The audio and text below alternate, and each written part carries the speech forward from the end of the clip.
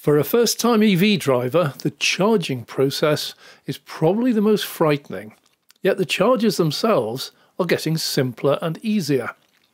Instavolt install a wide variety of chargers ranging from 50 kilowatts, which are great for a quick top-up, up to 150 kilowatt, which are ideal for a larger charge session. Say your once-a-week charge. They normally have two charger plugs on each charger, a CHAdeMO and a CCS2. You will certainly know which your car has, and over 90% now have CCS2, so don't worry. And they are dramatically different. There is no chance of you trying to plug in the wrong one. Well, no matter what model or make of charger you find, they all operate in a very similar way and all have clear, easy instructions on the chargers or on notices very close by. Generally, you pull up and make sure your car charger port is within easy reach of the cable you will be using.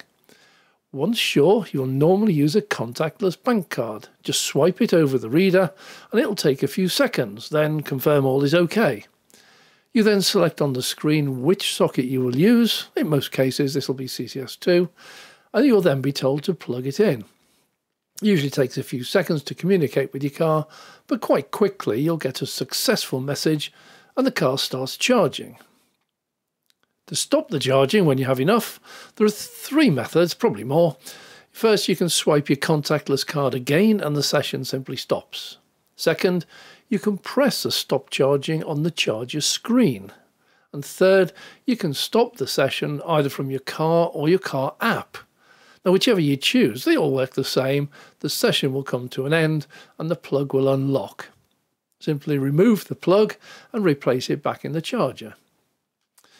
Now, in case people do things in the wrong order, I deliberately try these things to see what happens. I'm pleased to say it makes very little difference. I've tried plugging it in first, it worked. I tried selecting the CHAdeMO plug on the charger screen, but then used the CCS2. Still worked.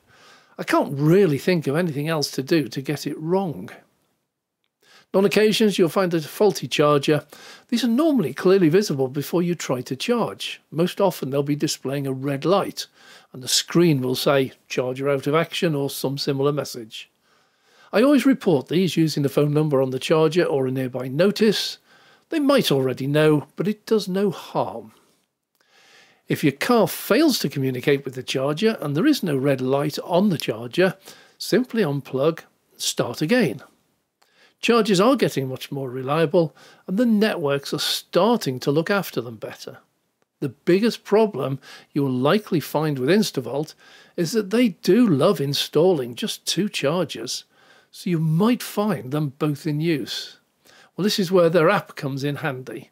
It should be up to date, so check before you set off. If you do have a choice of power in one of their hubs, like Banbury, which has 32 chargers ranging from 120 to 150 kilowatts, it makes little difference for most EVs, as the average maximum charging speed is less than 150 kilowatts, and you rarely reach even this, so just use whichever is free. If you have a higher maximum charging speed, then use the fastest one you can find that's free. But if there aren't any free, use one of the lower power ones. It won't be that much slower. Well, thanks for watching to the end. I'm Dave.